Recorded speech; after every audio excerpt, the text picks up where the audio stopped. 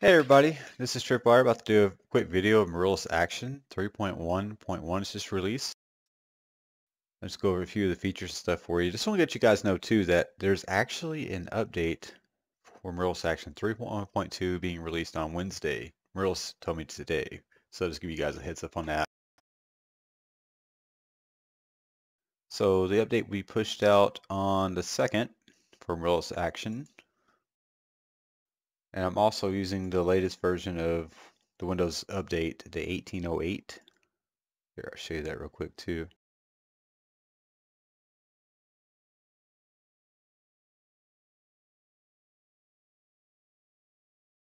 Or sorry, 1803. I apologize. Windows is the April update, whatever they call it. So far, so good. I haven't had a lot of issues. Everything seems to be working well so far. So added some new features to it. I changed some of the things around. And one thing they changed too, I'm kind of trying to use, is this right here on the side. They made it darker. But one thing they did do, they changed this up, which is actually pretty cool. I should do free space now. Clean up your space. Which is pretty nice. I like that. Anyways, this is Mirillis Action, so I know I'm kind of going teetering between the two, 1803 Windows Update and Mirillis Action 3.1.1, which, there you go, full version. Now, I actually have a product key for this. This is my version, my copy, so just give you guys a heads up. Anyways, so Mirillis Action, what they've done, they've actually, since version 3, the new version just came out about a month ago, they've integrated Streamlabs. So you can actually put Streamlabs links for your chat, for your alert box, for your viewer count, your followers, all that stuff's in here now. You can actually see it here on here. And you can also set it to where you can have one of those like your chat box. You can have it set up either you can just see it in game or in the video or both the video and the HUD. This is the only one option they have for that. I wish they did that for every single one. That would be pretty cool. But if you put everything down in here, any links you have is going to show up in the video. You won't see it on your game. But here you can actually choose it just in the video or both the video and the HUD or just the HUD. The HUD is this thing right here. It's this and it'll pop up on us in the game. So it's real simple. You just copy the link, paste it in here, change the frame rate to 60 FPS so it actually comes out pretty smooth when it plays the animations for that. So it's not too bad. Video recording, you can have it set up for whatever format you want to choose for. Video size, always do 1080p, 60 FPS. It says record desktop. Only got one monitor hooked up, so it's only going to show one. If you have two, it'll show desktop 2, desktop 3, whatever for multiple monitors. So let's just give you a heads up there. Webcam's not hooked up. You can also put overlay graphics like a, say, it's not a picture of me, yay.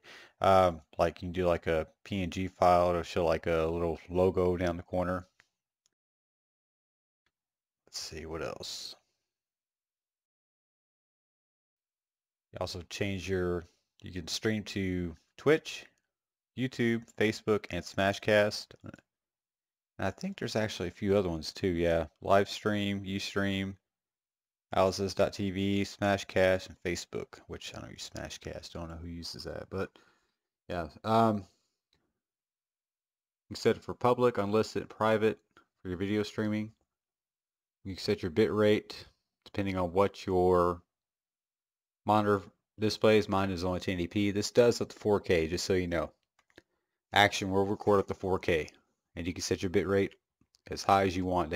When you have, I think, a higher, I think it was at 4K, it actually does it at a higher bit rate. So like, say if I set it to 720p, my bit rate's only going to go to like 8. See, 1080p, I can set it to 12.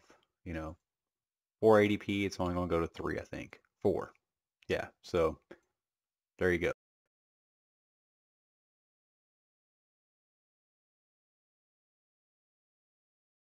You can also set it to, and you got on a screen to show your graphics card here for your display, which corner has the graphics card. If you set it to game, it's going to do for an application for the game. So DirectX or OpenGL to record.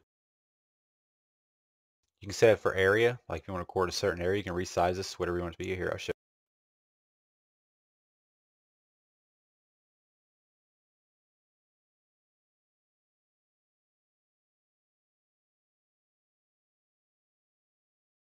So you can record certain areas of your desktop that you want to record. You want to move it, just click here, drag it around.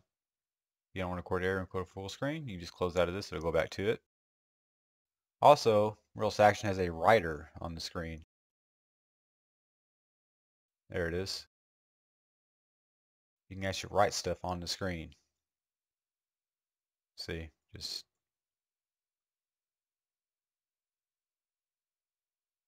if you ever want to circle something like, okay, here's, you go here to do this, here, whatever, you know, you can do that way.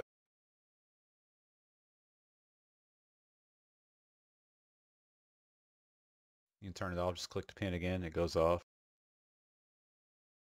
Now here's what I like about this too, is that you can actually set your, you got the drag wheel mode on, it has to be chat marked, if not, you can't change it. So chat mark this, go to preview, and like, say, here's my chat box, here's this, right here. So you can actually move this around, resize it to whatever size you want it.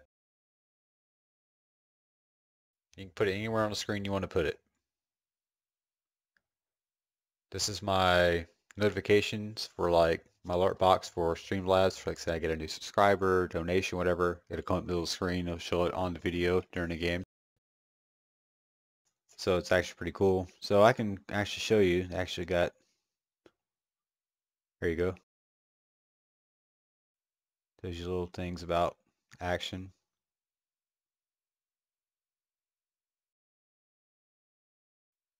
Set your game.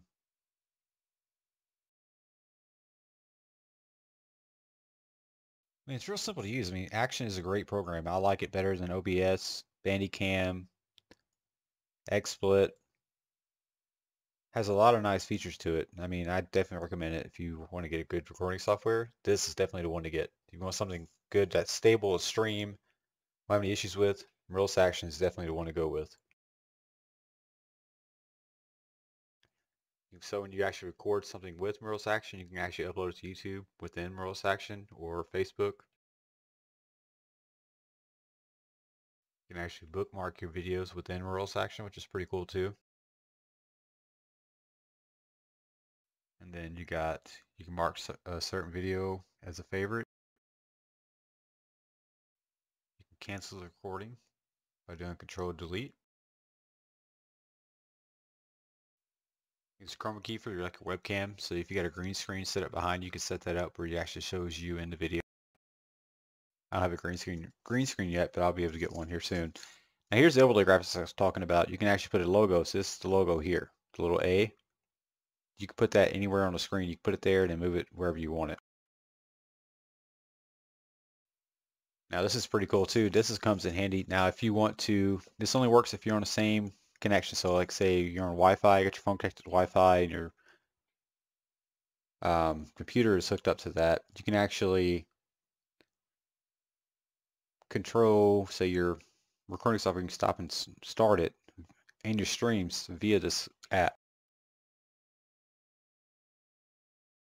So actually it's real helpful, real beneficial if you guys want to use that. It'd be great, like say you got your webcam set on your desk and say you're doing like a PC build or something. You can actually go to the app, stop it, move your camera over where you want to move it to, resume the recording, and then bring it back, which is actually pretty neat. This is actually a pretty cool app. I like it. So here's where you can live stream to.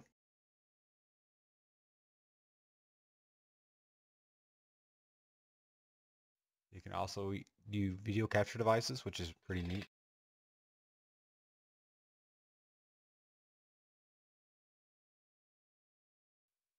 You can see the live preview I was telling you about earlier, where you can drag and drop your windows wherever you want them for whatever you have, your webcam, whatever your Streamlabs, stuff like that.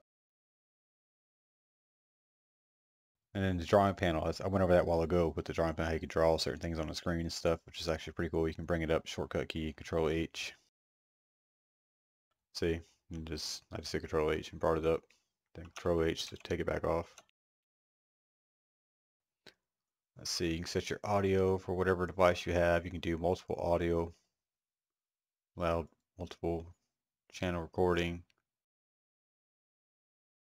Do screenshots, PNG, bitmap, or JPEGs. There's actually a benchmarking set up there. Like I said, here's you go to Livestream. This is the device. Like say if you have a like a video capture device through HDMI, it'll pick it up. You can use that. So like an Elgato or an AVerMedia, and it works with that.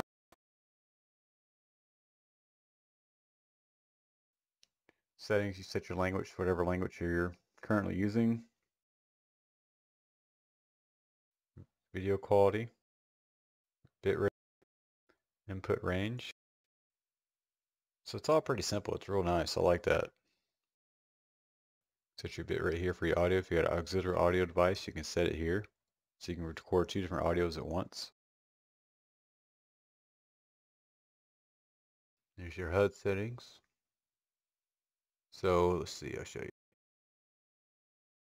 So I can actually change that to, say, the opacity, I can't say the word, but you can lower it down to where it's barely visible, or you can bring it all the way back up.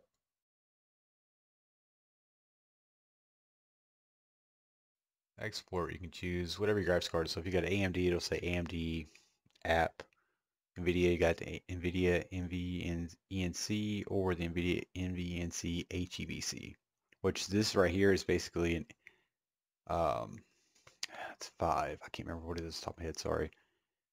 This is 4 and this is 5. I can't remember what the exact encoding is, but yeah. Oh, this is H264 and this is H265. That's what it is. And this is your hotkeys. You can set all your hotkeys up in here, or whatever you're using it for.